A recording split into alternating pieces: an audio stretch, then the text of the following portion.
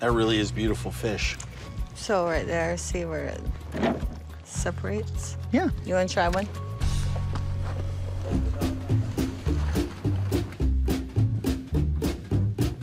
And you just go all the way down the fillet that way? Mm-hmm.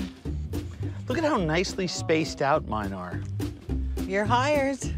20, 30 years from now, when you're talking to your grandchildren or your great-grandchildren, you can say, there was this one white guy came here a long, long time ago.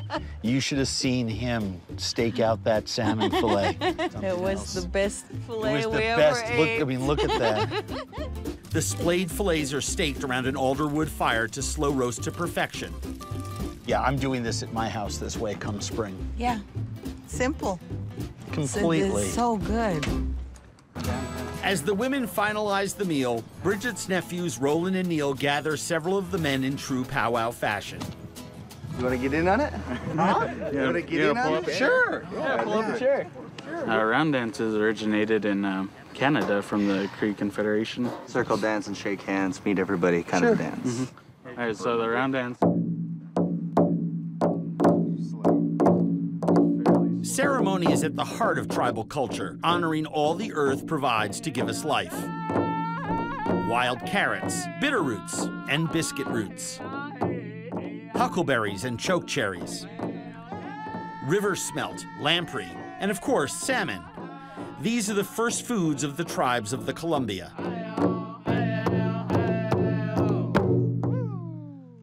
That was great. Look at that style. Let's get a round of applause for that style right now, actually. The guy can cook and dress. This is, I call this old chic white New York Jew. Well, you nailed cool it. Sneakers, jeans that are a little too tight, a shirt that's a little too wrinkly. You nailed it. Well, I love this show. I think so many people out there do. I can't wait for this next season. But I want to start a little bit at the beginning. You know, I feel like some people don't really know your full story. So how'd you start cooking? How'd you first become a chef? Oh my gosh. I knew when I was 3 or 4 years old I loved food. My parents were both food-driven folks. My dad traveled internationally. My wife, my mom had gone to college in San Francisco, and her roommate was Vic Bergeron's daughter. Now, Vic Bergeron founded a chain of restaurants, Polynesian restaurants, that swept the nation. It was the Hard Rock Cafe of the 1950s and 60s called Trader Vic's. Yeah. So Vic Bergeron taught my mother to cook, so she was the only woman on the Upper East Side in 1965 making, you know, Pan-Asian cuisine in a wok before it was cool to do so. So we traveled to eat and ate to travel, and I remember being in a tiny little bar late at night, 1970, 71. I was 10, 11 years old. I was with my father, and he was in the advertising business, and we were in Leal when Leal was Leal, when it was a sleepy little, you know, wharf area with stevedores, and there was an element of danger there in the seafood market just on the edge of Paris. And we went into this dive bar that just reeked of like clam juice and wine that had spilled on the floor for like 100 years. That smells pretty nice, I'm sure. You know, it was a bad smell, but then the smell of like garlic and parsley and butter cooking. And my dad was having a meeting with the guy that worked for him at the Paris office and had suggested this place to my father because there was such great food there. And out came, I was bored, you know, I'm 10, my dad's talking business, I'm looking around, but the romanticism of it, you know, there was fog, there was, you know, someone could get hurt at any moment. It felt like someone had pulled a shiv just the night before last, and out came this platter of bigorneau, these snails, the small blue ones, periwinkles, and there was this giant needle on the top of it, and I kind of looked down, and my father said, you use that and you pick them out. And the periwinkles, it's a tiny little bite. It's like half a jelly bean. Yeah. But it's meant to be like peanuts, you know, while you're waiting for your other stuff, and you take a piece of bread and you sop up the juices that are at the bottom. And I remember sitting there that night and eating every one of those things off that plate. And there was something about moments like that that just implanted into my conscious that that's where I wanted to be. And listening to Jacques Kahn tell the stories of that place and the history of why Leal was Leal and how there'd been a seafood market there for 1,000 years and what that meant to the city and how the seafood went out to these incredible places in Paris. And as the night wore on, the place got busier. So, you know, we got there at 9, at midnight it was packed. I was like, this is what I want to do with my life. And I kept working in restaurants. When I was in high school, my father said, get a job during the summertime. So all my friends went to work for the landscaping place, and I didn't want to haul 20-pound plastic bags of animal dung onto some rich lady's rose garden and, you know, spread, you know, cultivate it. And so I wanted to work in restaurants, and the child labor laws being what they were, you know, a friend of a friend, you know, was like, oh, we got a place. And so I started shucking clams and making salad at a tiny little roadside seafood cafe called The Quiet Clam in Amagansett in 1975. And I would do that at night. And so I got to spend the day on the beach, which I loved. And then at night I would go to work, and there was something about the theater of it. Every night was different. It was an open and closing. The audience was different. The excitement was different. There was a different success every night. There was a different problem every night. And that was it. I was hooked. And I think also I had my desire, you know, my higher power's grace teamed up with a talent that I had for it, and that was it. I was off to the races, and I worked in a lot of great restaurants and did a lot of great things in the food business before turning my attention to television 15 years ago. Yeah, absolutely. I mean, do you remember the first dish that you made that was beyond like a PB&J? Do you remember the first thing that you actually like concepted and made? Concepted and made, nothing is really invented out of whole cloth in food or in television. What you have are people it's like jazz music. It's riffing off something else. It's why music and food use the same, you know, vocabulary, the same imagery, because they're so closely linked. I'll make a bad metaphor, but chefs have been sampling. See what I did there? Each other's food for thousands of years, right? Occasionally, every once in a while, somebody actually invents something new. But I do remember, and it ties in neatly with my career, my first job as a head chef was at the Conscience Point Inn in Southampton, Long Island in 1984 or something like that. That's a pretty good gig right there. It wasn't bad. I mean, I'd worked in some good restaurants. I had come back from Europe. I'd been in some great kitchens there and in Hong Kong, and came back, and a friend of mine said, oh, they need a chef. It was a summertime resort restaurant. You know, it's open May 1st to, you know, September 30th. And cool thing, and of course, like many Hamptons places in the 80s, Friday and Saturday night, tables come up at 10 o'clock. It's a nightclub, so it was perfect for me because I was a drug addict, an active drug addict and alcoholic. I was an active drug addict and alcoholic. I spilled my vodka. And that's your conscience, helping you out. And so it was the perfect place for me at the time because it was just like there were no rules. I mean, 1984 in restaurants, there were, no rules. I mean, whatever gets you through the service. But I got to put on the menu, and the menu's hanging in my kitchen at home. I got to put on a steamed shellfish dish that I'd had in Amsterdam that was loaded with mussels and seafood, obviously whatever is in season, like a French grande aioli. You know, layer it with slices of fennel and onion and carrot and celery and other vegetables from the farm stand. I included corn, and stacking the seafood in there and build them in little pots, and you just boil them to order and serve them with 2 or 3 dipping sauces.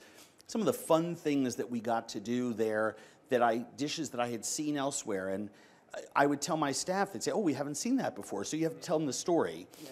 And food with a story is better than food without one, and food with a story that someone hasn't heard about is better than that, and food with a story that people haven't heard about but they can relate to is the best of all. And I did that for 15 years in kitchens, traveling and telling stories and bringing food from my travels back into my kitchens. And then I decided I needed a bigger audience because I was a natural for TV, which means huge ego, no self-esteem at all. I mean, it sounds like you were a pretty adventurous eater throughout your career as a chef as well. Do you remember ever chasing down a particular dish in Hong Kong or Amsterdam, or one of those sort of dishes you were like, I need to have this, I'll go wherever it takes? Every day of the week.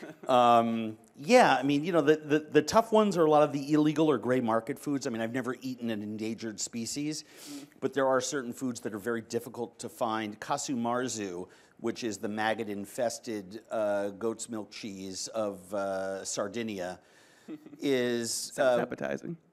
It's fantastic. The maggots infest the cheese while it's soft.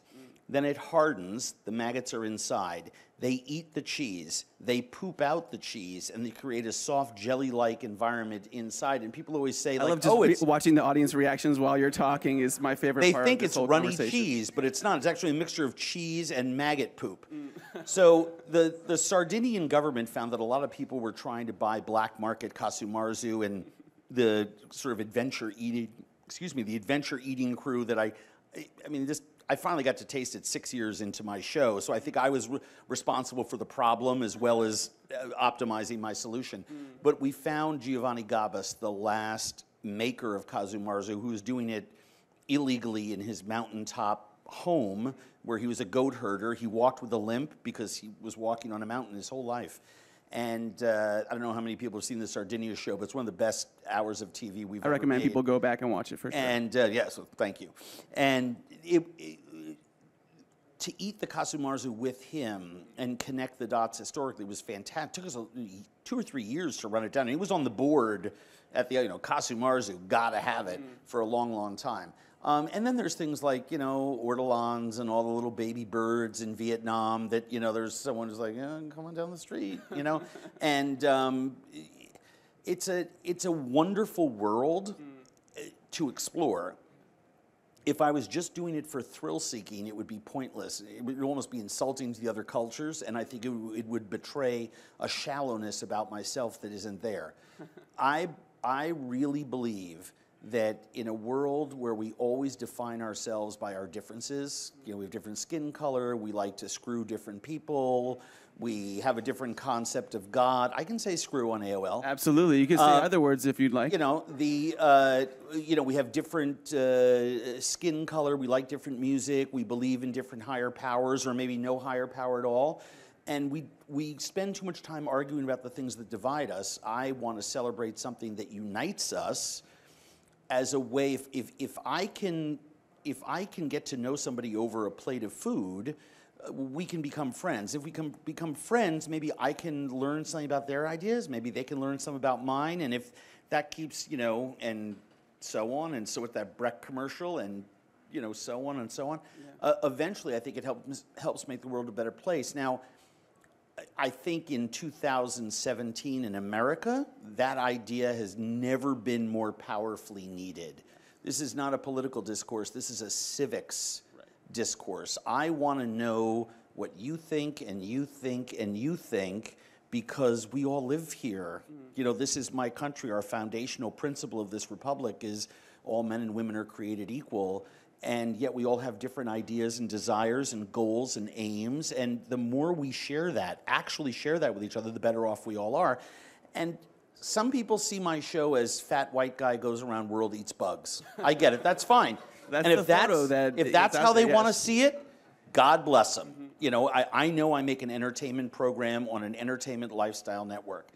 But I believe in the higher purpose of what we're doing with every ounce of my being. I believe that when somebody sees someone halfway across the world eating something kind of outrageous and they lean in and then they see me talking to their grandmother who's cooking it and they're like, oh my God, that was just like me and my grandmother when I was little. Yeah. Something allows us to accept those people in that place and their beliefs at a deeper level, and I think it's important work. I mean, also I'm hysterical, but I just think it's important stuff. Yeah, absolutely. And I think it sounds like you had a pretty ironed out concept when you were creating the show. Did you discuss it with the executives at Travel Channel? I mean, how did you get in the room with those guys and be able to come up with this? I sold a lie.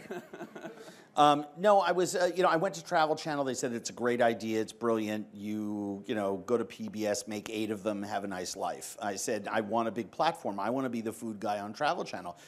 They said, well, you're a just a dude with an idea. You know, you've got to get a production company and come back and show us 5 minutes of something that works. So I went and found a production company, and we shot 5 minutes of something, and then we started to have real conversations. Do you remember what that was? Can you? Yeah, I shot 5 minutes of material in Minnesota. The tourist destination, Minnesota. Don't be knocking Minnesota. I'm trying to instigate something, obviously, here. The great part about that scene was I did an ostrich farm and an elk farm, and I think I ate elk balls, and I think I got an ostrich. I was grilling ostrich meat outside the ostrich pen, and I got an ostrich to eat a piece of the grilled ostrich meat, thereby making him an ostrich cannibal. And the network was kind of hooked at that point. But I had this big meeting where they tossed me a laser pointer, and they had a map of the world. Discovery owned Travel Channel at that point. They had a map that was the size of that wall in their big office building in Bethesda, or Chevy Chase in Washington, D.C. at the time. And I walked around the world, and I just started pointing at countries and telling stories about foods that were outrageous, and they were sold.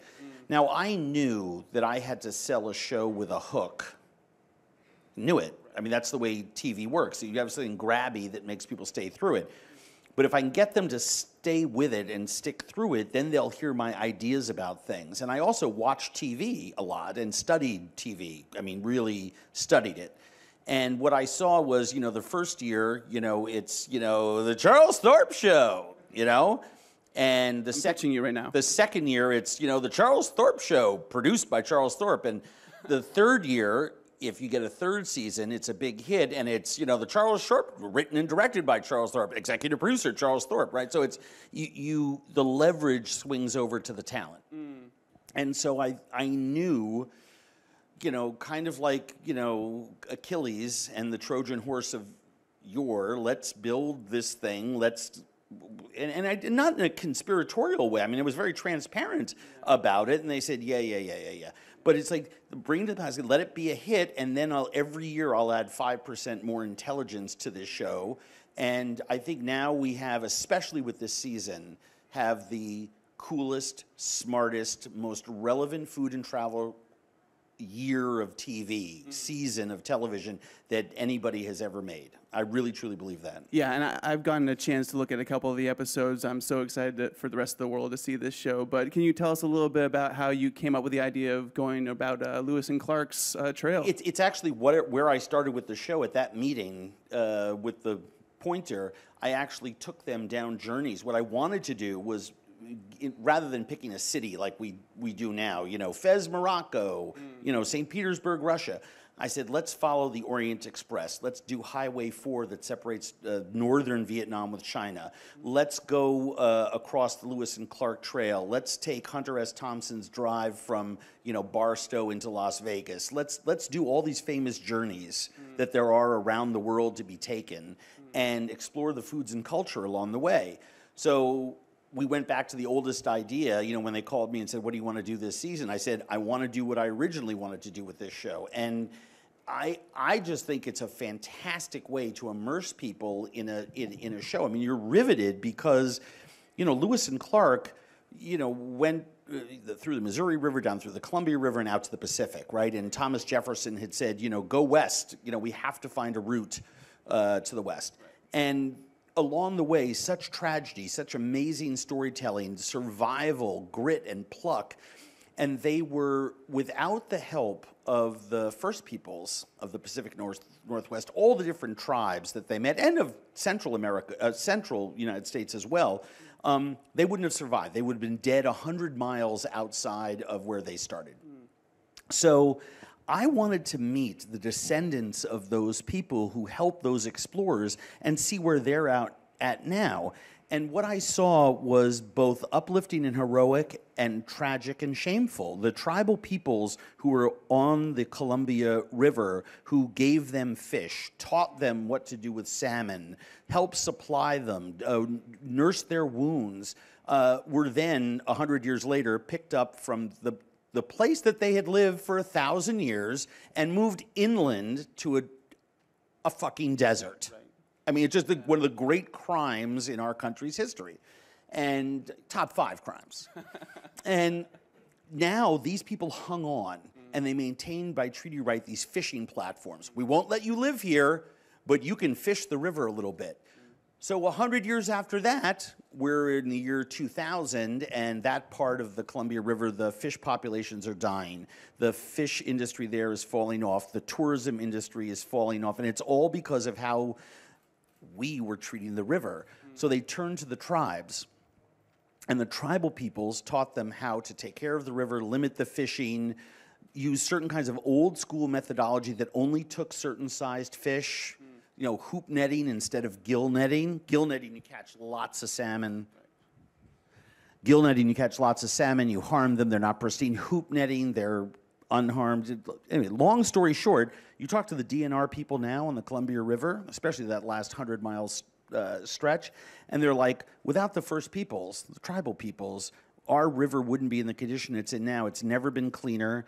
They've had 3 record years of salmon spawning, meaning new fish returning to the ocean, which is what we want, and record numbers of fish that are coming out of the river itself for human consumption. So everything has come around to this ancient wisdom that we have said, well, we're not really interested in for a long time. And that is contempt prior to investigation. That's judging a book by its cover. And that's probably the biggest other meme of our show, is to be patient, tolerant, and understanding with people, because everyone's idea is valid and worth something. Yeah. I think what I think is really beautiful about this next round of episodes is you do show the tribal people and their connection with their food and their understanding of where it comes from. I mean, as someone that's eating as a career, what do you think about America's detachment with what we're eating and Our attachment? Our detachment from what we're eating, how we're not In what way? understanding where things are coming from. Things are plopped on a plate in front of us, and instead of going to a farmer, going to a marketplace. I think you're wrong. Okay. I think we are in the middle of and I know why you're wrong, because what you're seeing what's happening today. I'm looking at a 30-year social justice movement sufficient to recover from the messy place that we've placed our food system. Okay, so when you're in the middle of that, it's like an ocean crossing. There's no land anywhere. So you're right. A lot of people are detached from it, but by the same token, the idea of what a farmer gives us has value, and all this stuff is starting to catch on. I'm petrified about the current administration, the new agriculture secretary. I mean, there's tons of things that tell me we might be going backwards a little bit. I think we have to get very, very serious about how we treat every place the federal dollar intersects with food. I'd love to tell you that I'm really concerned with restaurants and whether or not their $30 roast chicken is worth it because it comes from some fancy farm in Maryland. But I really don't care about that 1%er thing, despite the fact that I am a 1%er and I do eat that bespoke chicken. What I'm more concerned about is taking chicken production out of the hands of the few and putting it back into the hands of the many. I think is an economic development program, a social justice program, a health and wellness program. I think what we've done with our food system is slowly but surely being corrected, and I think we need to approach it from a legislative point of view. There's a large group of us. I mean, people like Jose Andres, people like Tom Colicchio. I include myself in that group, who spend a lot of time fighting, lobbying, working with NGOs, and doing a lot of work both in this country and in others to try to correct the nature of where we're headed food-wise. I'm bullish. I'm a glass half full person. I believe we're going to decentralize our food system. I think we're going to make it healthier. I think we're going to start feeding kids in schools the right way. I look out at a lot of young faces here who know more about food than the generation before them did. My son is 11 and a half years old, and he can correct your pronunciation of the word pho. Which I tell him all the time. It's like, we live in Minnesota, it's pho. If you were in Vietnam and ordering it, you would say, may I have a bowl of pho? But it's like the painter with one ear, his name is Van Gogh. We don't call him Van Gogh. My big pet peeve, and we all have them, is like the stupid travel friend that goes away to Shanghai and comes back after 2 weeks. Like, where were you? I was at Shanghai! And I'm just like, oh my God, please stop it. It's like the cool hipster version of the Senor Frogs shirt from Cancun, 1 tequila, 2 tequila, 3 tequila floor. I mean, it's like, it drives me nuts. Shanghai. It's people kid me about how I pronounce things in my voiceovers, but I intentionally like to pronounce things like a dorky Midwesterner, because just to make fun of all the people who are like, yes, I love China, especially Shanghai. It's like, okay, we get it. You went to Shanghai. That's great. Nice. So we have some questions out in the audience, starting right there. Hi, Andrew. Thank you so much for coming. My question is, was there a bizarre food that you tried that you will never try again or made you super sick? Never try again. I absolutely no. I would try everything again, and here's why. I would rather be a better guest in your home than I would say no thank you. A lot of times with my show, you have to remember, we've done episodes where, we went into Jeppy's hostel in Johannesburg, the most dangerous town, at the time, the most dangerous place in the world. Kabul at the time was number 2. And little kids coming up to you because they'd never had a white person in their neighborhood, and they'd never seen one other than on TV. It's a lawless part of the town, and there were Zulu grandparents, tribal grandparents, who had been taken from their tribal lands and put to work as slaves in the gold mines, who were trying to teach their grandchildren and great-grandchildren their stories and their culture and their food. So sometimes when someone gives me something that I may not like, I have to remember that may be half of their food for the day. And if I say, oh, no, thank you, they're like, I just broke off half of my food for the day to share with you.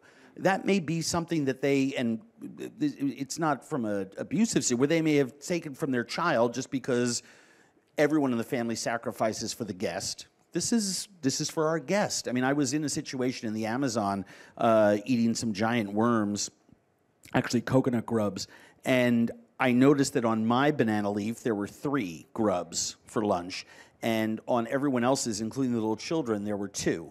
And I knew that if I gave the 3rd one back to a child, I would be insulting the parents.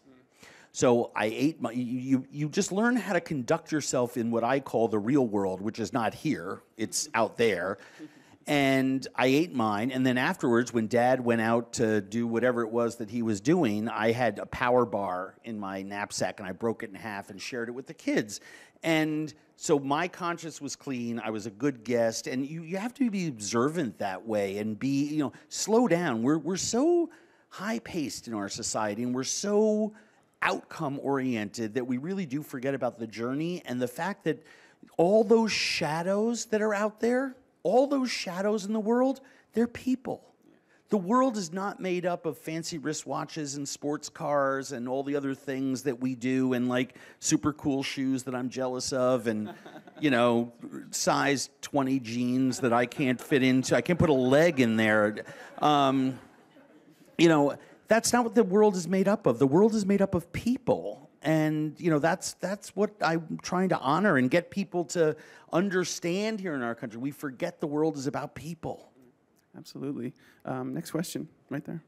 Hi, it's nice seeing you in person. I want to know, out of all the places you travel, where would you say has the best food, and what is your favorite dish to eat? Great question. I'm a bright, shiny objects person, so it's always just where I've been. I can't confine it to one place. I've been lucky enough to visit 173 countries, many of them multiple times, and I eat all the time, 3 times a day, sometimes more. I'll give you a couple that come to mind right away. A completely undiscovered and a must-go, Cyprus. Get there, go there. Incredible food. It's a cross between Italian and Greek food, shot through a prism of an island style that is unique there, that with dishes that are only available there because it's an island, and where assimilation of other dishes really doesn't exist. Croatia, especially the southern part of the country on the Dalmatian coast. The Dalmatian coast of Croatia is what Italy was like 150 years ago. The food there is amazing. The easy answer is Vietnam, Thailand, Japan, China. I'm kind of China obsessed, but I'm really obsessed with small little villages that I go to, especially in the northwestern part of the country. that has more in common with Central Asian countries than it does with the rest of the PRC, and whole mutton dishes cooked in their own fat with these, it's cold and everyone works really hard, and they're a milk and meat culture. I mean, some people have never seen a vegetable. They have no idea what it is. And the food there is absolutely out of this world wonderful because the cooks there are inventive, but they're only working with like 9 ingredients all the time. And what they do with it is really wonderful. People always ask me about best and stuff like that. And I always tell people, just gain experiences. The most valuable thing that I have in my head is this world of flavors and taste memories and smells that no other human being on earth has. And the best thing that I've ever had has been wild food in a setting. Like sometimes you go to a restaurant, right? And your friends say, oh, why'd you go there for a hamburger? The hamburgers are better down the street at Freddy's Bar. And you're like, yeah, but this place, they know me. I like the ladies there. The seat's comfortable. I feel better about me when I'm in there. It's like really cool. The girls are cuter. I mean, whatever it is that gets you there. And those meals for me are the ones that I remember the most, the ambiance. So, being with the tribal people, with the Chaga, or some of the other tribes, being in the jungles of Uganda with a big fat African moon rising up out of the trees and eating some crazy jungle animal that only eats crazy nuts and the meat is sweet and tastes like roast pork. And I'm just like, I'm bugging because it's so amazing. It's just a roasted piece of meat, but it's everything else that goes around it. That's the stuff that I really love. Nice. And one last question right there. During the course of your travels, is there anything you've learned that you've applied to your own life? Fantastic question. I write a lot about this. I talk about this. This is my favorite thing to wax poetically about. Let me give you the short answer. Travel is unique. Not being a tourist, travel. The power of travel is transformative. It will change who you are. When you are on the road and you go to Cancun and you check into the hotel with a bunch of books and you just drink beers with your buddies for 4 days on the beach, you learn nothing. When you go to Guatemala and you spend a week on your own, crisscrossing the country, taking buses, talking to people, it forces you to get out of your comfort zone. It forces you to learn the language, try new foods, take risks. We're naturally risk-averse as human beings. We like being right in our comfort zone. Your cell phone's not going to work. You're forced to talk to people. There's no TV in the place that you're sleeping at night. You actually have to try to talk to people, so maybe you learn a little bit of the language. It changes you forever. You actually walk in someone else's shoes. I've gone to places in Africa where the tribes have made the string to catch the birds in a little snap snare, and to be helpful, I've whipped out my knife to cut it, and the Jintoisi shaman is like, no, don't cut it. And I'm like, what did I do wrong? Like, we cut the Christmas tree down off the top of the car every time we string it on there. And he's like, that's our string. They don't have personal possessions. Everything is shared by the group. And cutting that string will be good for 2 years. Reuse the string. I came back from that trip the greenest son of a bitch you've ever seen. I got more recycling bins. Travel changes you. It forever changes you. Being a tourist does not. I wrote a great article in the current issue of Delta Sky magazine telling a couple stories and giving some tips on how to get lost, even in your own city, to get lost. How many people are here from Queens? Right on. Nice. My favorite borough. For those of you who are not from Queens, go all the way out to the furthest end. Go to the last stop on the subway, and then make your way. Do that in the morning, and then make your way back, eating neighborhood by neighborhood by neighborhood without asking questions for directions. You do that, you will be a different. You'll come across Burkharan bakeries in Rego Park. You'll come across, Kebabish, this fantastic little Pakistani place that makes the best karikat outside of the country of origin. I mean, it's you'll see people who are New Yorkers that don't speak English, and you will share in the wonder of our city in a different way. You'll look at it differently, physically and metaphorically. And it changes who you are inside. I think it makes you a more humanistic person. I call it globalism. I think there's a compassionate, new pioneering spirit that's out there that gives us I mean, we've lost our ability to navigate the world, and I want people to start navigating. Go get lost and make your way back home, and you will learn things about yourself that you never imagined you could. Well, guys, go out there and buy some plane tickets and check out Bizarre Foods on Travel Channel. Tuesday night. There we go. Andrew Zimmern.